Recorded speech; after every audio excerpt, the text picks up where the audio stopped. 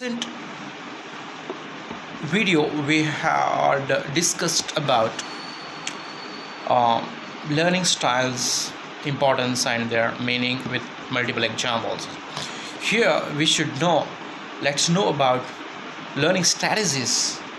Learning strategies are also ways of learning, way of learning that child intends to use, but this is specific way. In learning styles, children use a particular way to learn, that is general approach, but learning strategies are those that a particular child uses specific method, specific way for learning. That specific way is nothing but learning strategy. That is, for example, everyone learn in different ways. For example, learning strategies include cognitive learners, metacognitive learners, and spaced practice. It also comes under learning strategies, and retrieval practice, and elaboration, interleaving. So learning strategy is nothing but specific way that the child uses to learn. In learning style, there also the child uses a way to learn, but that is general way. For example, some learners are auditory learners. That is the way that the child is going to learn. Some students learn through visual. So that is learning style. But learning strategy is the specific way. Specific is nothing but they may learn through multiple practice, they may learn through repeating, they may learn through memorization, they may learn through reflection. So these are the specific ways that the child applies, that is called learning strategy. So it includes spaced repetition. Number one learning strategy is spaced repetition or spaced practice. Next one is retrieval practice, interleaving, elaboration, concrete examples, dwell coding, cognitive learning strategy, metacognitive learning strategy, compensatory learning strategy, affective learning strategy. In this way there are many learning strategies are there. Let's know about few of them. First, number one learning strategy is spaced practice, or we may say spaced repetition. Here the child learn by having intervals. That is, if I study a particular topic now for an hour, after that 15 minutes I will take rest and thereafter I study. That is spaced repetition, spaced practice. Here I give some time break. I give here. I don't study continuously as we study when exam is very near.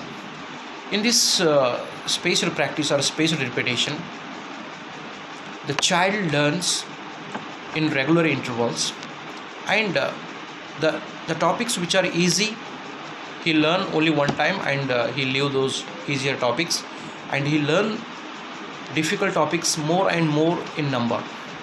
For example, some English words are very easy, we study one time or two time, and some words are very difficult to remember, we see them again and again at regular intervals, so that difficult word we can remember for a longer time.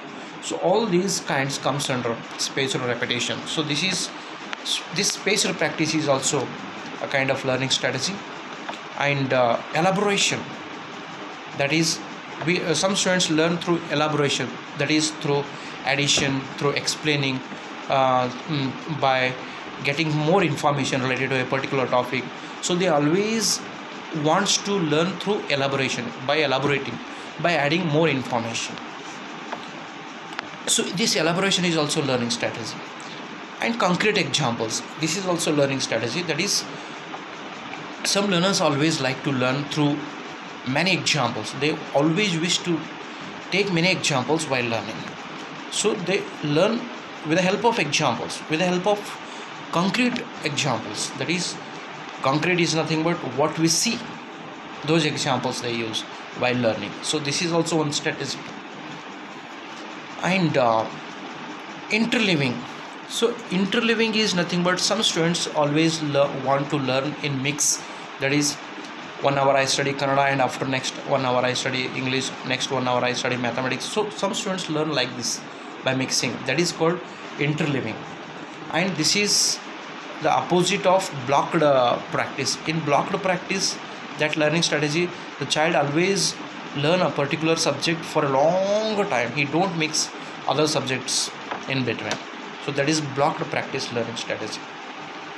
And one more learning strategy, that is dual coding. Dual coding is nothing but we learn by combining pictures and words.